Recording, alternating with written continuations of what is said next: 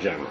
Yeah, sure, Skip. Terror management theory was originally derived from the ideas of Ernest Becker, who in the 1970s wrote a series of books in which he claimed that the uniquely human awareness of death has a great deal to do with just about everything that human beings do day to day. And his argument very simply is that people are the only creatures that are smart enough to recognize that we're here.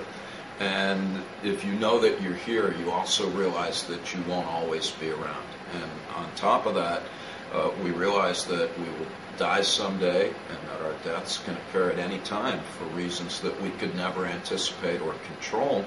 And we also recognize that we're animals and that whether we like it or not, that we're no more significant or enduring than lizards or potatoes. And according to Becker, all of these realizations would give rise to potentially debilitating terror, but that human beings rather cleverly, although not necessarily consciously, solved this existential dilemma by the creation and maintenance of what anthropologists today call culture.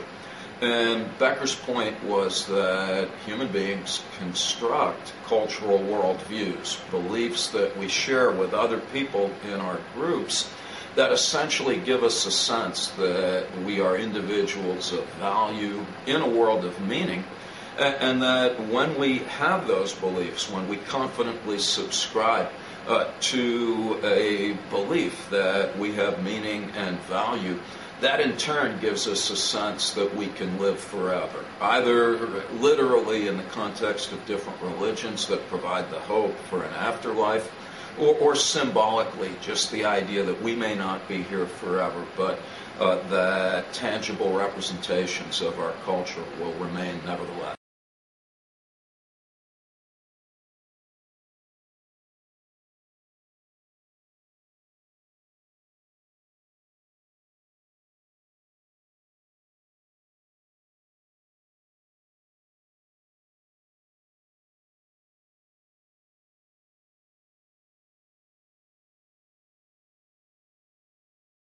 One of the things that Becker points out in a very powerful book called Escape from Evil is that if these ideas are correct, if we really do subscribe to our views about the nature of reality that culture gives us in order to minimize concerns about death, then we're naturally going to have problems when we run into people that are different than ourselves. Mm-hmm. Because if we accept the validity of an alternative conception of reality, well, that undermines the confidence with which we subscribe to our own, and that in turn opens us up to the overwhelming terror that our beliefs were designed to reduce.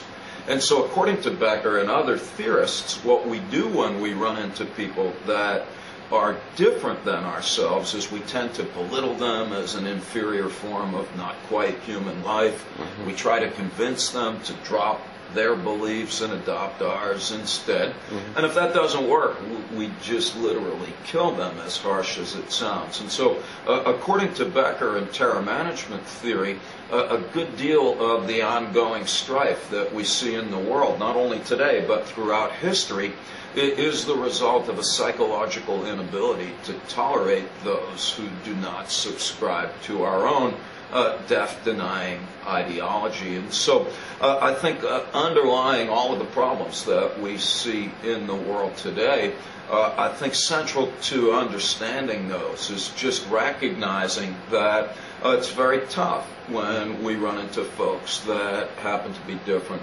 than ourselves.